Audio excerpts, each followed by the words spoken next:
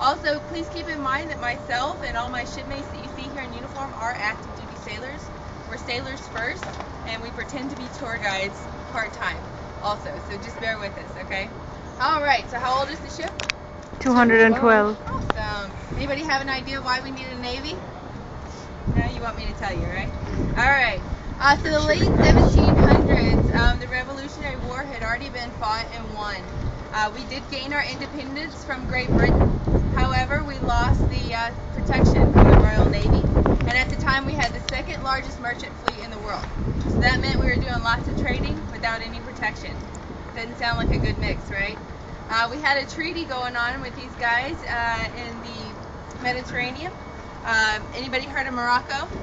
Algiers, Tunis, Tripoli, those guys? Well, they had some bad characters. They were called corsairs. Has anybody heard of a corsair before?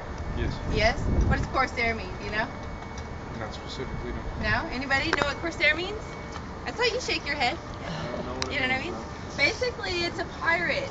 The difference between a pirate and a corsair is a pirate acts of their own accord and they're taking your goods just because that's how they are. Corsairs actually act on behalf of their government. So their government authorized them to come and take our merchant fleet, basically take our vessels, our sailors, and our cargo.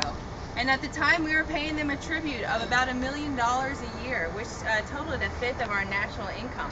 And that doesn't sound like a very fair deal, right? We're paying them, and they're not upholding their side of the bargain. So, our first president, who was?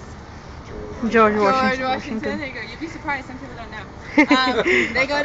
He went to Congress basically and proposed the Naval Armament Act, telling them we need protection for our merchant fleet out there. We need a Navy.